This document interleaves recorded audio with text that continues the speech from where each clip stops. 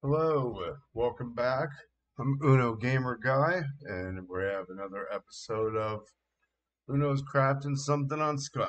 So, today I figured we would do a practical one, which is this little guy here, which is the improvised, or the wooden chest.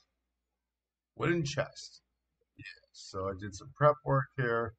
I also left this on purpose, so I cut a log into wooden planks, and they like to go everywhere through the walls and such. So sometimes you have more planks than you think. They just spawn to outside where you're cutting it. So just a little tip there for you. So what we're going to do is we are going to hit our tab button to open up our inventory, go to the crafting tab, and we are going to scroll down to our blueprints no skill, click on wooden chest, and we're going to make a blueprint now.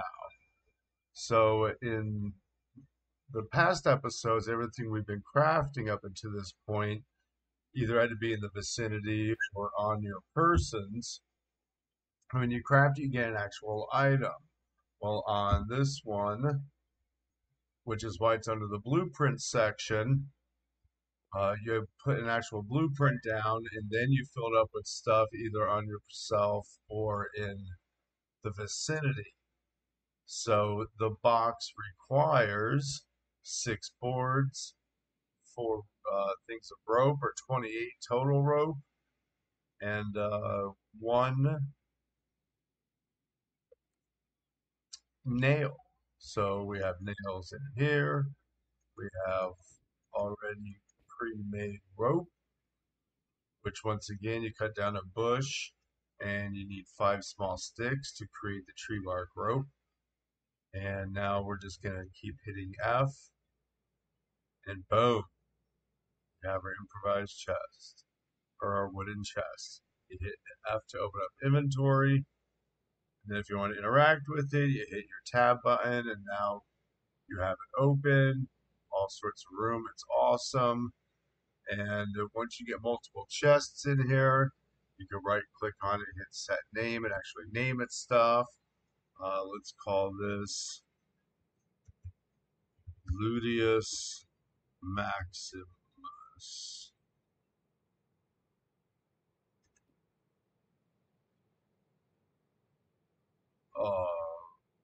Ludius Maxi. Oh, well, that'll have to do.